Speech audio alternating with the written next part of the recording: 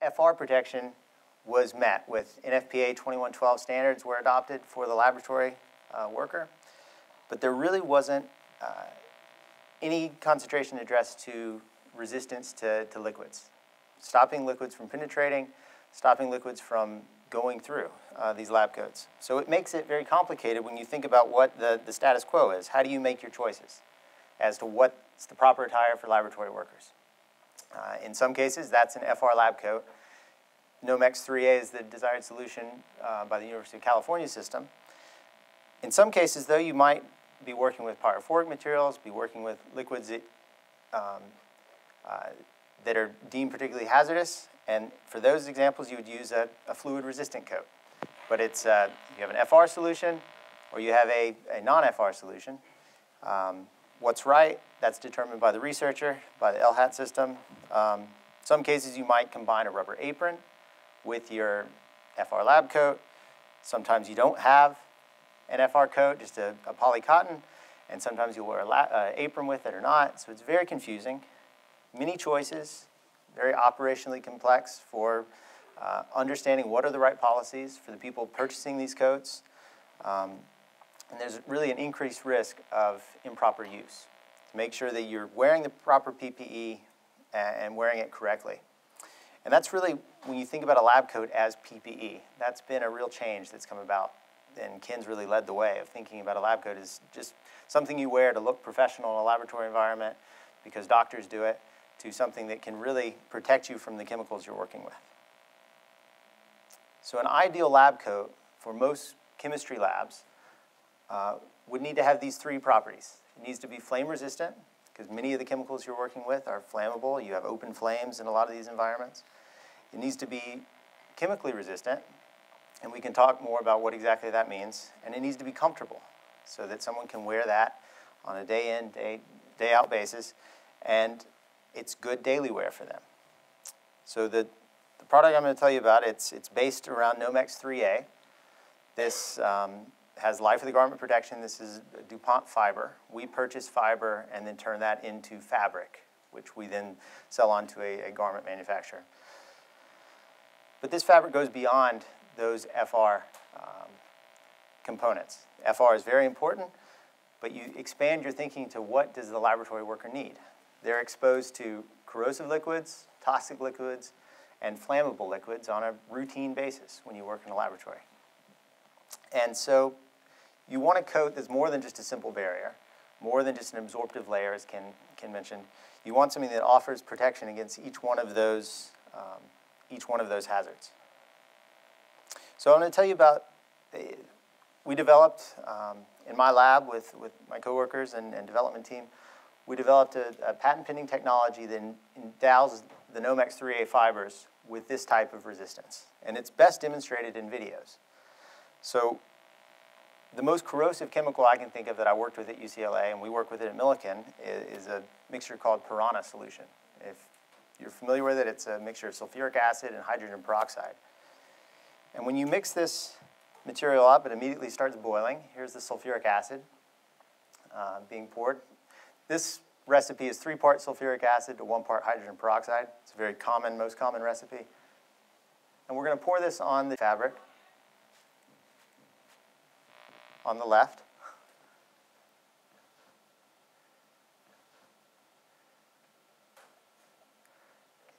It pools, it doesn't go through, it resists penetration. When you pour this on a typical Nomex 3A, it immediately burns through. So this is, again, a very common exposure that you would come in contact with, and really wearing face shields, wearing appropriate eyewear is recommended, but there wasn't in many cases, there isn't appropriate respect to what you should be wearing on your body. There's a very common experience in a laboratory is you're working with many different types of solvents. These solvents could be toxic. They could be carrying a toxin agent dissolved in them. So this is an example where we created these challenge chemicals, water, various alcohols, DMSO, DMF, acetonitrile, and toluene. We're using this micropipette to apply all of them at one time. When the dye is combined with those, you see that it goes straight through a traditional lab coat material, this is FR, into an undergarment. So the undergarment was just a white polycotton. So everything goes through, it wicks, every one of those solvents wicks through, and it is driven to the underlayer. That could be your garment or your bare skin. So if there's anything toxic dissolved in that material, it would go straight in. Everything is rolling off the surface. It's repelled. This is at a 45-degree angle, which mimics how it would be worn in the field. And you have, nothing goes through to the backside. So you have protection and resistance against those types of chemicals and those types of solvents. So the way we've thought about this material, and we had to understand exactly what we wanted in that lab coat. We needed the comfort, but we also needed good chemical resistance. And you can think about chemical resistance and comfort as two opposing axes on a graph. And if you want to have really good liquid and gas chemical resistance, you need a complete barrier protection. And this is typical in the marketplace in hazmat suits. That's not really what you want to wear every day working in the lab, because then you start worrying about heat stroke issues. You want something that you can wear every day that's appropriate for the hazard that you're facing, which those examples we've demonstrated as a practicing organic chemist are commensurate with the type of hazards that you're facing. And so the Westech has what we're calling secondary chemical protection. It prevents inadvertent chemical splash hazards. And it's very comfortable. And we can talk more about the comfort. We actually have samples back here that you can feel. It's comfortable in a couple of ways. Probably the most important that the wearer feels is air permeability. It has very high air permeability, 200 cubic feet per minute, which, when you compare that to other Nomex coats, it's actually even better. So it has very good breathability, so you're not going to get very hot in it. It also bends. It has a nice drape, a low bending modulus, which is what you want, really. So this makes it feel good, makes it feel more like a cotton, not a traditional type of stiff material. So when we showed this to various people, we reached out to Ken, we reached out to my old professor at UCLA, Craig Merlick, who is actually, will introduce himself in this next video. He was really blown away with his coat. My name is Craig Merlick. I'm an associate professor of chemistry at UCLA. So I've been a professor here at UCLA for 27 years, and I've always had a long-standing interest in safety. Besides being the chair of the safety committee for the Department of Chemistry and Biochemistry, I'm also the chair of the campus-wide chemical and physical safety committee, and I also serve on the safety oversight committee for the campus as a whole. A lab coat plays a very important role in laboratory safety. The principal action the lab coat provides is a barrier between the researcher and chemicals, but they don't provide protection against liquid materials. In particular, there's not a great level of splash protection, and also the current lab coats wick chemicals, and that's a hazard to the researchers. To provide splash protection, students can put on a chemical-resistant apron over the lab coats.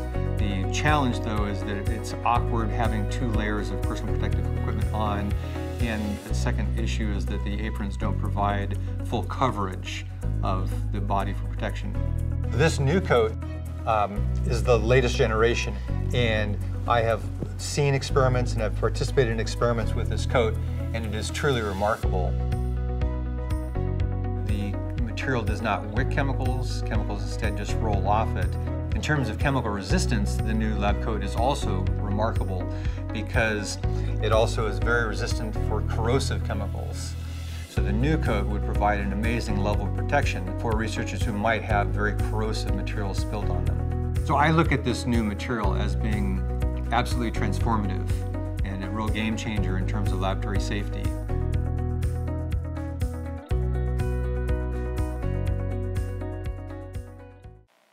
So as we developed this material, we needed to understand exactly how to understand its performance. And some of you might have questions about how we do the ratings and rankings of this material and make it better. And particularly we utilize a rating system of droplets of challenge chemicals put on this material. And when we compare that to what's known here as current, that's the current Nomex coats, every chemical you apply to it will wick straight in. It gets a D rating where everything goes into this material. When you do the new coat, 4.5 ounce with this set of challenge chemicals, we have A's and B ratings for the most part. When we get down into the oils, the heptanes of the world, where they become more challenging for this material. When you expand this list just a little bit and start categorizing your solvents that we're working with, you can see corrosive liquids, whether they be sulfuric acid, hydrochloric, sodium hydroxide mixtures, they are all repelled very well. We have these A ratings. When we have strong oxidizers, corrosive liquids, nitric acids, piranha solution, as you saw, hydrogen peroxide, these have good ratings as well. Polar organic solvents behave very well. They are repelled from the surface and it resists penetration. When you get to the non-polar organic solvents, that is a limitation and is an area that those have the D ratings. So just to be clear on what to expect and how this coat performs. There's been a lot of questions around wash durability of this material, and we've done extensive wash testing at various wash temperatures, whether it be 120 degrees, this is the wash water temperature, up to an industrial aggressive 160 degrees. And these are the performance ratings, A and Bs, of a range of this challenge set of test chemicals. And there's no degradation in the performance up to 50 washes. And so if you look at the wash data of a typical laboratory coat, this is many years of service of this material. So we've very excited about this product. We have this website if you want to learn more about it. And we're working with Workrite, who has a booth back here that you can learn more about the actual lab coats out of it.